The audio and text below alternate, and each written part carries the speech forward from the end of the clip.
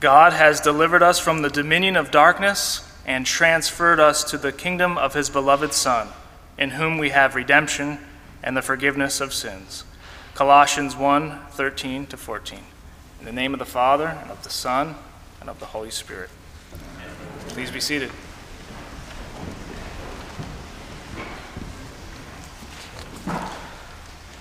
Today is the last Sunday of the liturgical year in the life of the church.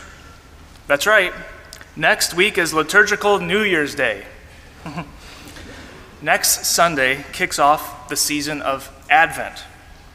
And so at this last Sunday, after the long season of Pentecost, we conclude with the celebration of Christ the King. In about another month's time, we will all be singing, "Glory to the newborn King." But today, the church is inviting us to remember that the King is already here, and he is the true King. In this last Sunday of the liturgical year, in year C of our 3-year lectionary, we are taken back in St. Luke's Gospel to the Passion of Christ, specifically the crucifixion, Good Friday.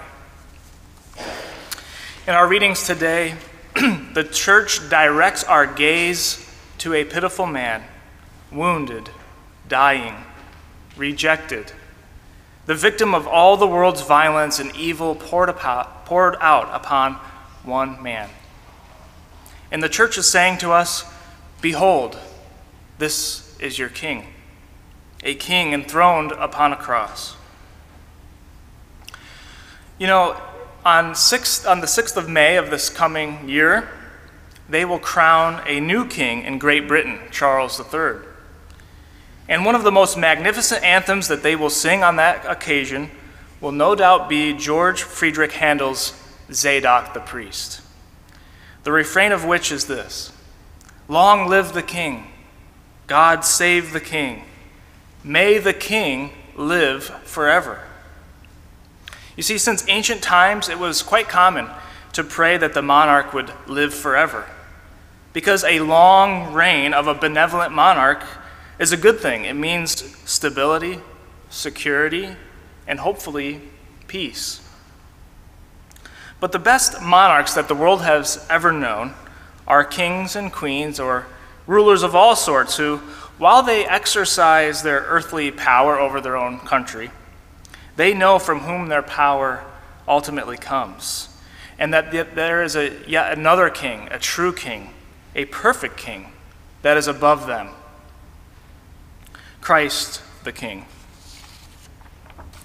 With Christ Jesus as our King, we do not need to pray that he may live forever, reign forever, because he is the everlasting King. That is who he is by his nature. He will last forever. He is the King of kings, the Lord of lords. To my left is a potent image of Christ the King, a king enthroned, as it were, on a cross. But what is the duty of a king but to ensure the peace and prosperity of his people and to judge justly for his subjects, to bring order and harmony to his people?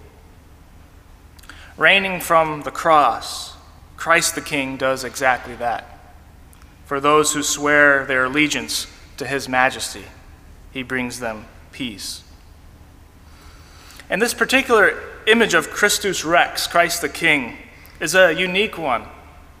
On the one half, it shows Christ dressed as a king in fine clothing with all the splendor and magnificence of royalty. And for those who have eyes to see, this half gives us a glimpse of who Christ really is, the King eternal, living and reigning from the right hand of God the Father in heaven, where he now directs and governs his kingdom, the church. And then there's the second half. The second half of the image shows us what Christ would have looked like to those who crucified him and to those few that stood by at the foot of the cross.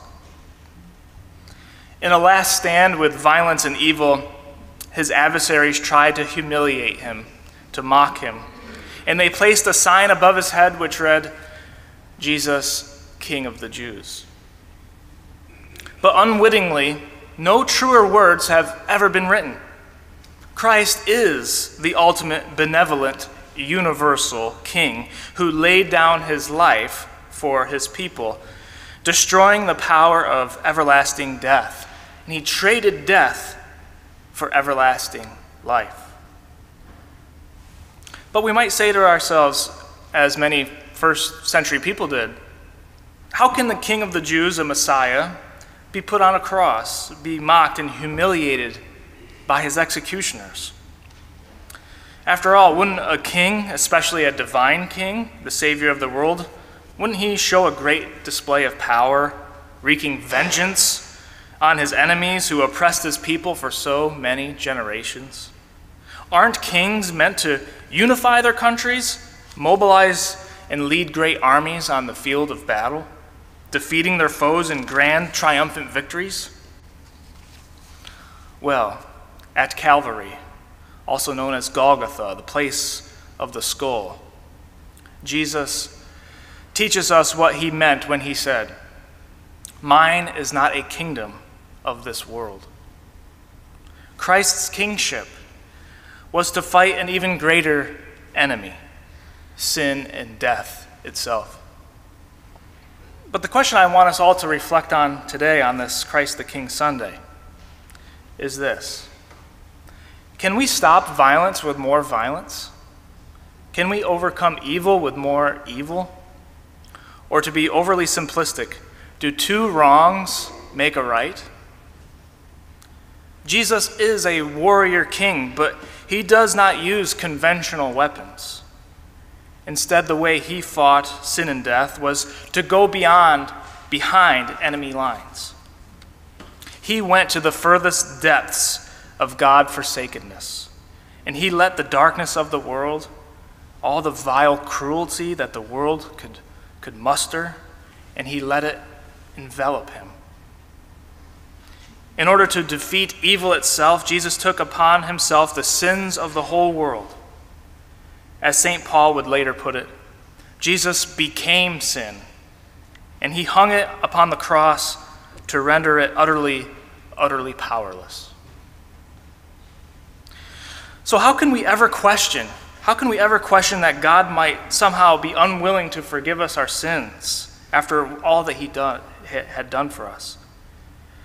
I've heard many times from people that I've met that they feel this way, that they are afraid to come to church, afraid to come into a relationship with the Lord because they are keenly aware of their own shortcomings and sins. And they worry that God is more likely to condemn them than to forgive them. Or perhaps they think that coming to church should be reserved only for the righteous people. Well, they don't want to be hypocritical by donning the doors of the church. But my friends, if that were true, how many of us would be here this morning? We have to remember that coming to church isn't an award ceremony for the righteous who pat themselves on the back. Rather, the church exists as a hospital for sinners. As they nailed his hands and feet to the hard wood of the cross, what did Jesus say? "Forgive them, Father, for they know not what they are doing." Jesus didn't excuse their sin, but he mitigates it. He mitigates the severity of their malice by giving the benefit of the doubt. They do not know what they are doing. That's the type of king Christ is. A king who does not want to see the punishment of his enemies, but rather that they repent from their wickedness and accept his invitation to life. Of the crucifixion, St. Cyril of Alexandria, writing in the 5th century, once wrote, "Consider how the Savior and Lord of all, by whom the Father brought all things into existence, now refashions our human nature, restoring it to its intended state. The first man, Adam, began in a paradise of delight.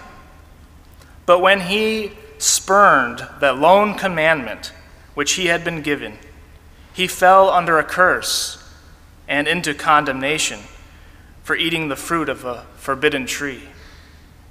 But now Christ becomes the fruit of a different tree, the cross, that he might crown our nature with his own glory. Christ's obedience to the Father's will unraveled the effects of Adam's disobedience to the Father. And now, as King, Christ empowers each and every one of us with the strength to say yes to God, even at our most weakest points in our life.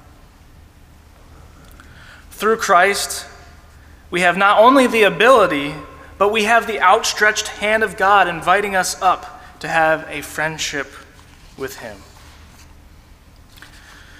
So this Christ the King Sunday, the church is reminding us that Jesus should be the King of all our hearts. And as soon as any one of us come to him, offering ourselves, offering our souls and bodies for service in his kingdom, he will gladly take each of us by the hand and lead us to paradise. Please allow me to close with a prayer. Lord, you are Christ the King, and we are your servants.